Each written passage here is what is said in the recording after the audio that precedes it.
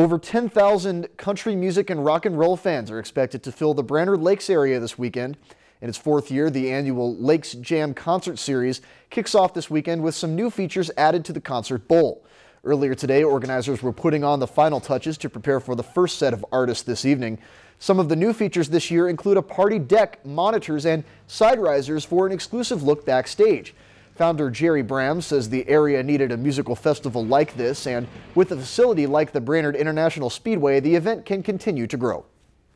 I think the acceptance of the Brainerd Lakes area kind of taking this on as their own event now. The community surrounds it, the sponsors, and we're growing. We got people coming from Worthington and Fargo and Duluth, a lot of the Twin Cities too.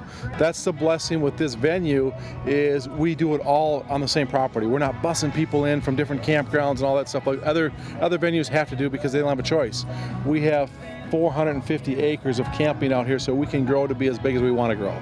For those attending the concert, a two-lane entrance to BIR will open up tomorrow to help with the flow of traffic off of Highway 371. Bram said they already have some of the talent signed up for Lakes Jam in 2017. They plan to announce one of those bands at the concert this year.